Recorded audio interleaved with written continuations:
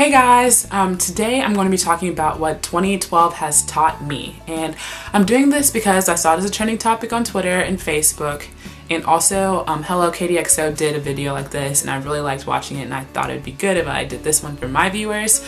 But yeah, let's get started and I'll try my hardest not to ramble. This is my second time filming this because the first one was just too long and stuff like that, so.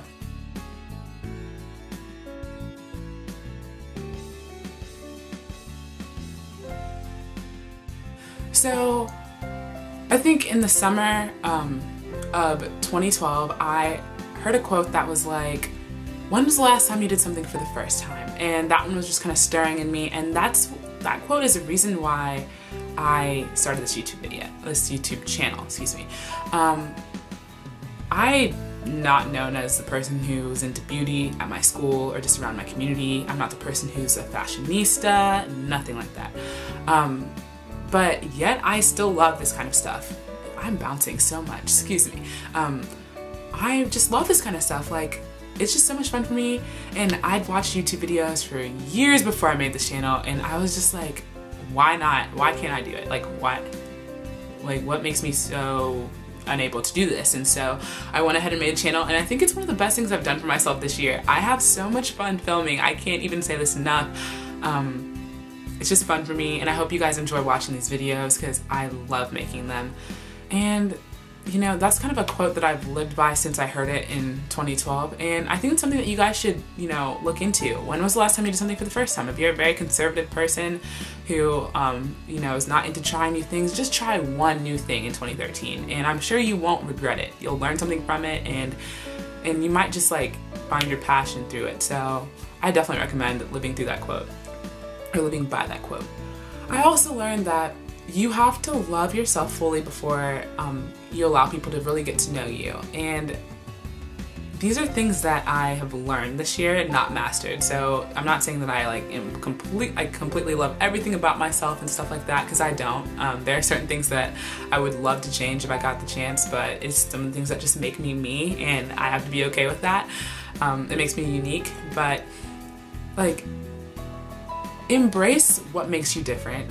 Embrace what, you know, other people might not about yourself, because you're living with yourself for the rest of your life, point blank. So I think that just, you know, spend some time with yourself, get to know yourself, your likes, your dislikes, things that make you tick, and it's okay to be a little quirky. I'm not the most normal person ever, you know.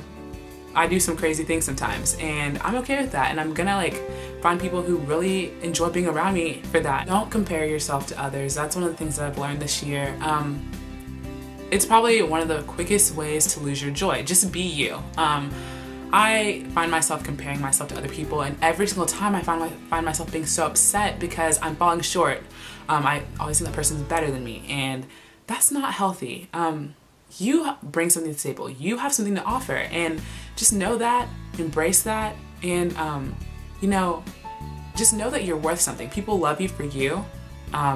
So, you know, if someone has something that you don't have, you have something that they don't have. Just keep that in mind. And that's what I've had to think about a lot this year. Everything is a learning experience. Yes, yes, indeed. I learned that the hard way this year. You know, I tried out for the USA basketball team. I had made it the year, not this year, but last year, and then this year I didn't make it, and that was a learning experience. I had been on both ends of the spectrum at the end of this, at the end of the tryout, because one year I made it, the next year I didn't, and it was really hard for me. You know, it happened for a reason, and it was a learning experience. Like, I have to get better at basketball in order to make that kind of team, or stuff like that. Like, a lot of people make excuses like, oh, it's politics, it's this, it's like, you know, sometimes maybe you're just not good enough. And that's in my mind what happened. I just wasn't what they were looking for, and I had to get better. And so that was a learning experience for me. I have plenty other ones that I could share, but that's for a later date. I've learned that confidence is really, really important. You know, you cannot do something to the best of your ability and give 100% effort if you're not fully confident in yourself. And also, I've learned that if you're not confident in yourself, other people can be confident in you. Like, it's really hard to like get people on your side if you're not already on your own side, if you know what I'm saying. So just, you know, believe in yourself and be confident in yourself, and things will fall into place. It's really, really important. It's one of the most important things, to just be able to believe in yourself, and that'll help your self-esteem. And Just again, this is not something I've mastered, this is just something I learned this year. I'm not the most confident person, I'm working on it. And I had a couple more, but I'm about to run out of battery, so this is my last one.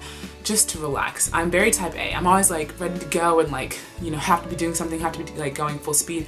But, you know, sometimes that's not what you need. Sometimes it's okay to just take a break, to take some time off, to just relax and things like that. So that's what I've learned.